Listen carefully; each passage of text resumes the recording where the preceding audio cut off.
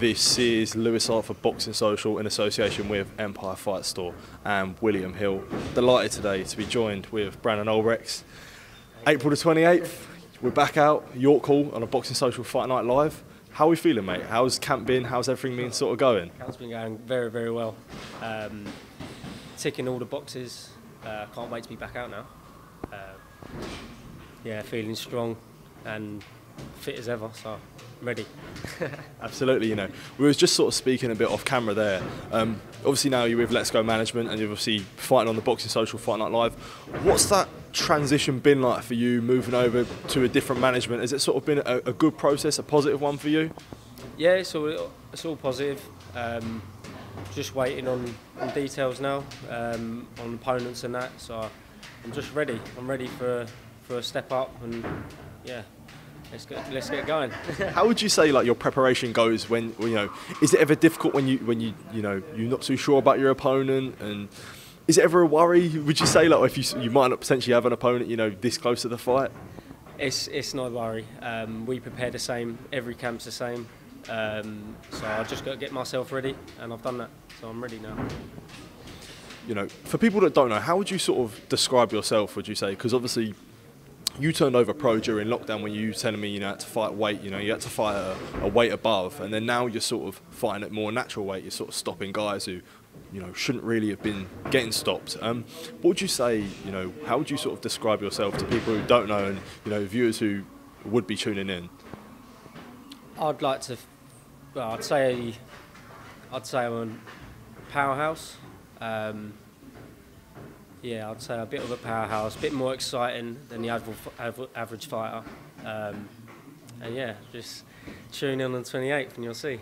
Absolutely. Obviously on that fight, it's it'll be on Fight TV. And I was saying to you, what we want is I want small hall shows to be as much coverage as they can, and for people like you to get as much coverage as you can, to fight on Fight TV, having a big streaming service where you're going to get eyes on you. People can sort of pay to see you fight. That must be a good feeling, and getting them eyes must be a good thing for your promotion as well. Oh yeah, it is. Yeah, it's. I was just saying to you earlier that I wanted to step up every time. I always push forward, and this is in the right direction. So. On the 28th, I'll get to showcase my what we've been doing in the gym, and yeah, all eyes on me.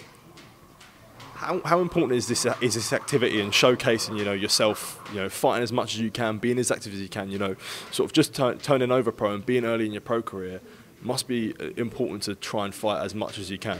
Yeah, of course. Yeah, you want to be active as a fighter, but getting these knockouts they haven't really worked in my favour. Knocking the two hardest journeymen out there, it's proven difficult to get me my opponents. But yeah, we'll just keep training and keep doing what we're doing, and I'll get my shot. I know my time's coming. So.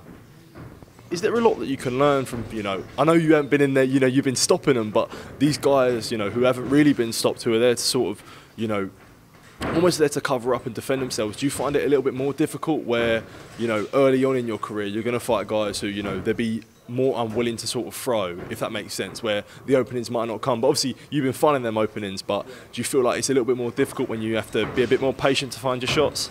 Of course, yeah, you have to, that's what we learn in the gym. Prepping the work, always got to prep your work, create them openings, the journeyman, some of them they do tuck up and you do have to sort of just ease your way into it, but yeah, I'm looking forward to let someone give it a little bit more and then I can take them out a bit quicker. But how far would you say it is before you want to fight for titles? Potentially, we've got Martin who's like Southern Area champion.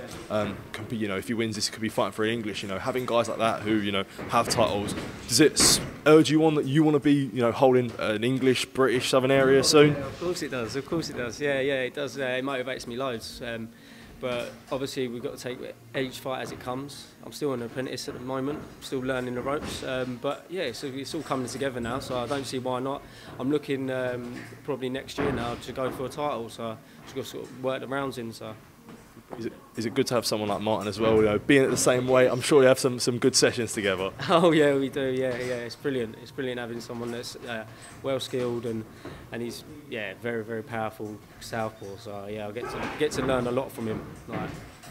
Absolutely. You know, one thing I've got to ask you, you know, what we got there is on your jacket you got a nice fake taxi sponsor. I'm sure everyone sort of be asking you about that. How did that sort of come about? You know, what's that about? My uncle actually owns the company, and it was actually in lockdown. I was training a lot, and he approached me. He was like, "Why don't you do it properly?" And then he was like, "I'll sponsor it." I was like, "No way!" And and then he stuck by me for 2.5 years now, and yes. It's all good, man. Is it good to sort of, like, you know, when you're sort of coming up just turning over pro, the sponsorships are so important. So obviously having one like that is a massive sponsor, a massive benefit to you as well. Yeah, definitely. It has definitely got some eyes on me, for sure, for sure. But I'm ready. It's allowed me to obviously focus on this sport like 100%. You know, you can't dabble in this. You've got to put your all into it, otherwise you get hurt. So. Well, sort of just as we close this interview off, what can everyone expect on April the 28th? How's it going to end? Another powerhouse performance. You watch. Brandan, honestly, thank you for your time, mate, and all the best. I'll be seeing you on April 28th. So thank you for your time, mate. Appreciate it.